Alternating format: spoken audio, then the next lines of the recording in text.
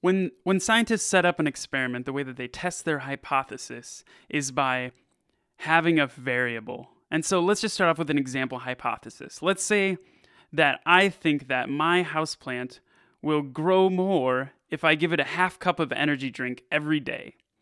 In my experiment, I will have one houseplant where nothing changes. So both of these houseplants will be exactly the same temperature and they'll get the same amount of sunlight, but there'll be one difference, and that is called a variable.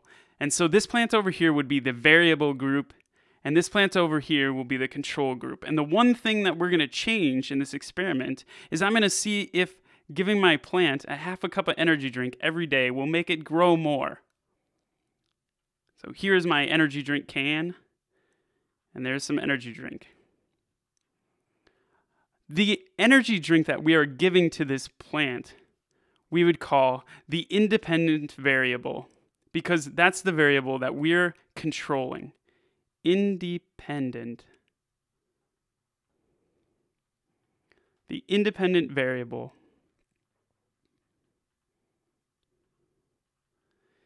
And the dependent variable in this case is the plant's growth. So let's just say growth. I'll switch colors here. All right, so the dependent variable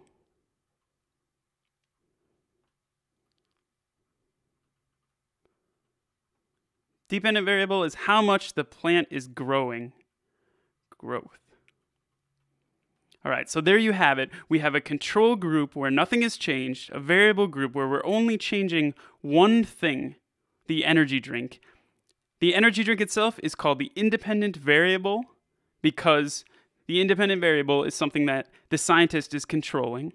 And the dependent variable, how much the plant grows, is called the dependent variable because it depends on the independent variable or the energy drink.